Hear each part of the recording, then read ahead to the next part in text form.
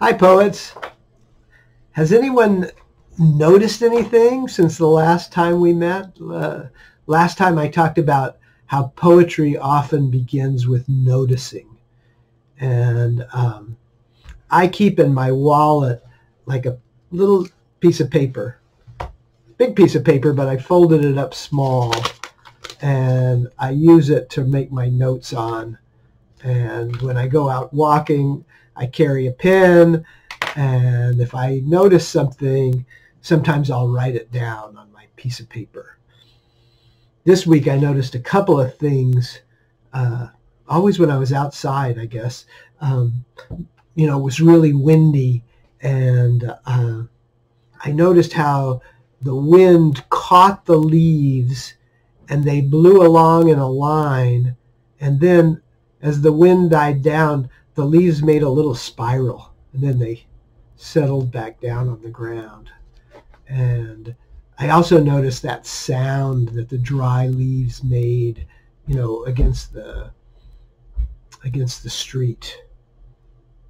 And then I live in a neighborhood where sometimes you see turkeys, and I saw turkeys, I think yesterday, and they were doing this really strange, I call it a dance, but I don't know what it was. But one turkey would kind of hop up, not quite fly, but use its wings. And then when it came back down, the other turkeys around would just kind of run away. And then a different turkey would hop up, and the other turkeys would scatter. And so I tried to write about that. And sometimes these things you notice can spark a poem. When the wind is blowing, it makes me remember windy days when I was a kid and being inside, because I grew up in a place where it was a desert. Lots of sand would blow. It was really uncomfortable to be outside in a sandstorm. And I didn't like that feeling of being stuck inside. And I'd be at the window looking out to see if the wind had died down. There could be a poem in that. So if you feel like carrying a piece of paper around with you and a pencil or a pen, just jot down things you notice, ideas that come to you. And when it's time to write a poem, a lot of times you can use that stuff. So today we're going to talk about two things. One is colors. Kind of the theme of our poems today will be colors. But the other thing is what I call hand-mind coordination. And usually when I'm in a classroom with you, I'll spot someone who's kind of keeping their eye on me. And I like to use an eraser, but I'll throw them something. I'll just, out of the blue, throw them a pen, say. And what always has happened is the person sees the pen coming and they reach out their hands and they catch it. And that's hand-eye coordination. If you have to really think, object coming, must move hands, catch object, but it would be too late. You want to just do it automatically. And in writing, it can be really helpful if you have an automatic thinking. Because a lot of times we get really critical and we don't write even when we think. The very first time I taught poetry in a class, it was with first graders. And they had to write a poem, or I asked them to write a poem that started with "I wish."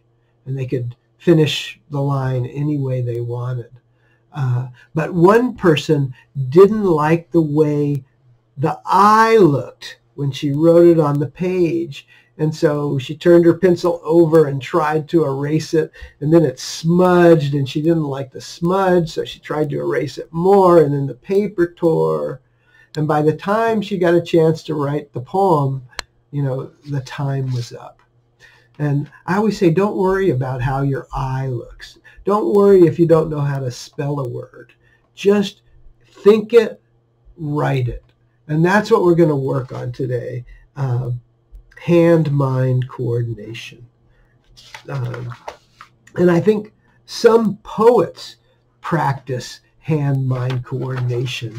They just write the first thing that comes into their mind. And sometimes, you know, it doesn't make for a great poem, but sometimes it makes for something really interesting. And it's about the process of figuring out what's in your mind. So this comes from a poem that was written in Spanish. And I feel like the poet was just listening to the sound of the words in his mind, and he wrote them down. And whether they made sense or not was not the point. It was capturing, you know, this rhythm. I'm not going to read the whole poem, but I'll read a stanza or two. And I want you to hear the sound of the words in Spanish, the original language, because you'll get that sense of the rhythm. It's called in Spanish, Romance Sonambulo. And I'll read it in English in a second. Romance Sonambulo. Verde que te quiero verde, verde viento, verdes ramas, el barco sobre el mar y el caballo en la montaña. Con la sombra en la cintura, ella sueña en su baranda, verde carne, pelo verde, con ojos de fría plata. Verde que te quiero verde, bajo la luna gitana, las cosas la están mirando y ella no puede mirarlas. So in English, it's called Sleepwalker's Song. Green, I love you green, green breeze, green branches, the boat on the sea and the horse in the mountains, cut in half by shadow. She dreams on her veranda, green flesh, green hair, with eyes of frozen silver. Green, I love you green, under the gypsy moon, she is being seen by things she cannot see. Federico Garcia Lorca is the poet. So what I hope you get from that poem is that if you think it, you can write it. You know, if you hear it in your mind, write it down on the page. And don't worry about whether it makes sense. You know, you don't have to show everybody everything you write. If you're not happy with it, if you don't want to show it, just write it. And then, you know, figure out later what you want to do with it. And often people revise and they change, but catching that first impulse, whatever occurs to you, that's something that can make writing poetry a lot more fun. So now I'm going to ask you to do that. I'm going to give you the beginning of 6 lines. And I want you to write down the beginning and then finish the line with the first thing that comes to your mind. And usually when I do this in the classroom, I pause for a full minute. I'm not going to pause so long, but you can just stop the video, write down the rest of the line, and then continue the video for the next line. And as you'll see, it's about colors. And as I hope you'll also see, there is no such thing as a wrong answer for these lines. Any one thought can be as good as the next. So, first line. Blue smells like...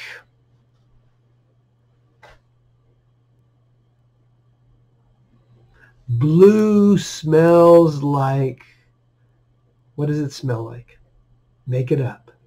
First thing that comes to your mind. If you can write a bunch of words, that's great. If it blue smells like dust, I don't know. Anything you think of is okay. Okay. Green tastes like. Green tastes like. How does green taste? I don't know. You don't know? You just decide. Whatever comes to mind. Red sounds like. Red sounds like. How does red sound? Okay, next line. Black feels like. Black feels like. Just fill in the blank. First thing that comes to mind. Fifth line.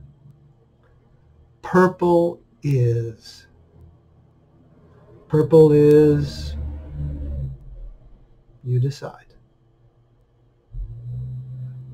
Last line.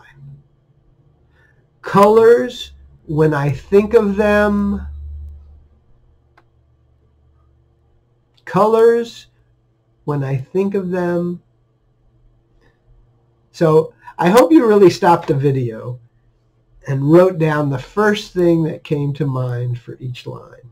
You know, once you've heard the prompts once, it's harder to have that fresh idea. Whether you go long with your lines or short, or some are long, some are short, you know, you have a poem now. So I want to read a few more poems that have to do with colors, and then I'm going to invite you to write a whole fresh poem using a color or colors. The first poem is called Pink, and I really like this poem because, you know, people have a lot of associations with pink. And this poem has a whole different, fresh set of associations. Pink. The night has come. Pink's job is done. She was the dawn and the pink sun. But now Blue's time has come. He'll be the moon. He'll be the sky. Pink sits and waits for sunrise. Then she'll be the sun again. She'll be the sky. But sunrise won't last long. When yellow comes and spreads her color to the sun, Pink sits and waits. Pink sits and waits. And that poem does something that you see fairly often in poems where the last line gets repeated. And that gives the poem a sense of finishing. Let me read a few poems that other students from Ms. Goyen's class wrote after this lesson. They'll just maybe give you some ideas of where you can go with your poem. So for your poem, I'm going to ask you to write a poem with a color or colors in the poem. And you can treat the colors kind of like a person, the way pink does, or you can do whatever you want. So, colors. This is blue smells like fresh blueberries. Green tastes like sour green apples. Red sounds like birds chirping. Black feels like pizza dough. Purple is a garden full of violets. Colors, when I think of them, are full of rainbows. Here's another, also called Colors. I like colors. All colors are awesome in their own way. Blue makes me look up at the sky and down at the ocean. Green is like grass everywhere. Red is all the stop signs. Orange is just orange. You can't go wrong with that. Purple just catches my attention. Yellow makes the room shine brighter. That's why I think colors are awesome in their own way. And here are a couple more. These go a little farther from that initial prompt. This poem, these are also by fifth graders from Ms. Goyen's class. Think of blue. When you think of blue, what do you think? Ocean? Not I. I think of the rain of fire and all the dinosaur fish. Who are we to take them away? When you think of blue, what do you think? Sky? Not I. I think of the rocks with hands and the clarinets and cornets that won't play. Why? Now think of blue like nobody has before.